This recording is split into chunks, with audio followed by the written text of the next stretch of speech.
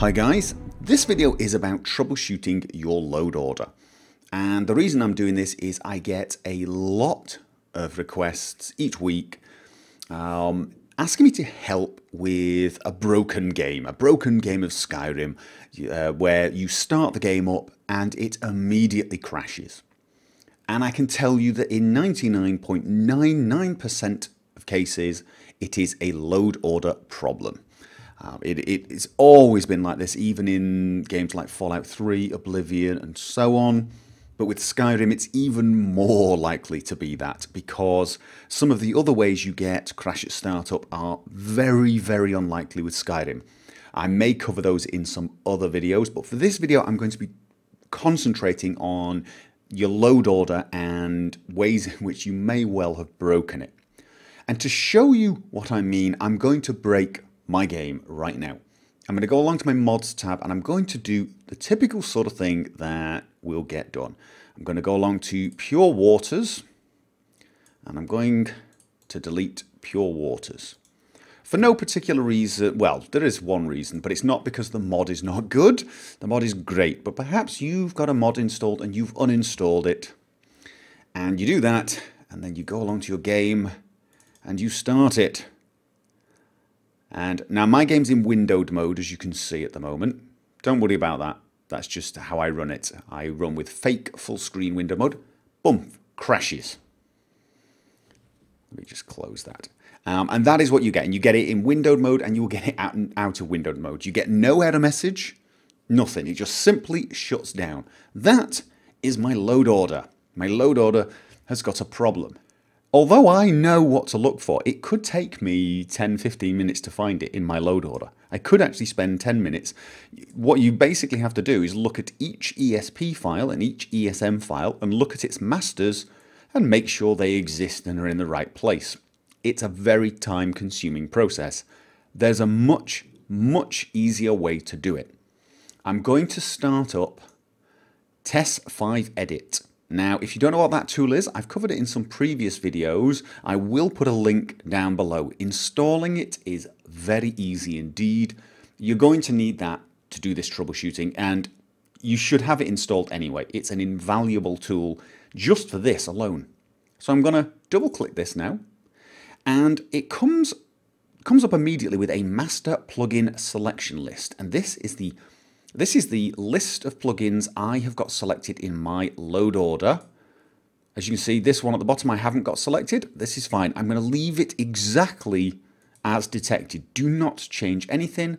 And I'm going to click OK. And it will start loading.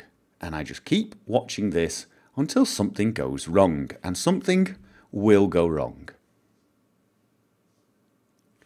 There you go. An error occurred while loading modules. Editing is disabled. Check the message log and correct the error. Go straight to the bottom where it says background loader finished and just keep working your way up. And you will almost immediately see background loader purewaters.esp loading file was the last line before this error. And in fact, this entire section here is what I'm looking for. You see, what it does is it loads each of the ESPs as it goes along and fills in some details. When it gets to the R&D Pure Waters patch ESP, this is for realistic needs and diseases. It is a compatibility patch between realistic needs and diseases and Pure Waters. And this patch has the following masters: Skyrim ESM, Skyrim Update ESM, Dawnguard ESM, Dragonborn ESM, and Pure Waters ESP. So there's the culprit. Very, very quickly I can go back to my Nexus Mod Manager and find the R&D Pure Waters patch. That is my problem. I do not need this. I can either uninstall it, which is what I would probably do, or in this case, I could just simply deactivate it and once again start Skyrim, and this time Skyrim should work perfectly.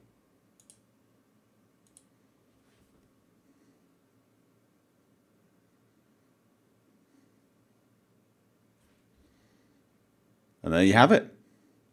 No problem whatsoever. I've now got the menu.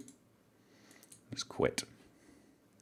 Now, for about 70% of the requests for help I get, I have found the problem has been Skyrim, specifically the reprocker.esp file. This, as you can see for me, this ESP has a lot of masters, and therefore it is one of the reasons you need to rerun the reprocker every time you uninstall or install a mod. It is the downside of using Skyrim with the reprocker. I mean, the upside is it will always have a compatibility patch for all of your mods, which is great, but every time you install a mod or uninstall one, you need to rerun this. So for example, I will show you what will happen if I uninstall, it is the Mage's Backpack. There we go, Mage Backpack. If I uninstall that, that is one of the files needed by reprocker.esp. And so, of course, now if I start SKSE, if I start Skyrim, it will start booting the game up.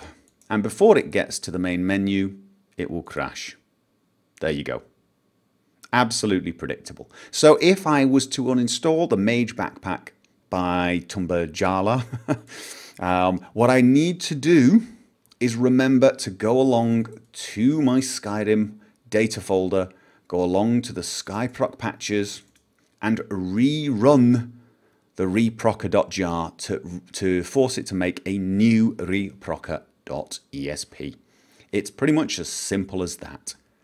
And that is really all there is to it. Run test5 edit, see where it fails, and then usually 99% of the time it's pretty obvious what you've got to do. You've probably either got to regenerate the reprocker file, remove a compatibility, or re-add a mod that you accidentally deleted.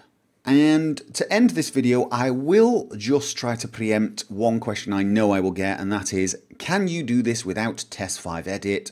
Because either A, for some reason that tool doesn't work for you, or B, you just refuse to use tools like that. I have no idea why, but I do know there will probably be one or two people who just, for some reason, are dead set against using such tools, and they will still need help in fixing their load order. Yes, you can do the same thing, but what you have to do is open up the plugin section on Nexus Mod Manager and go through each one and check that the master files, which you can see listed here, are in your load order.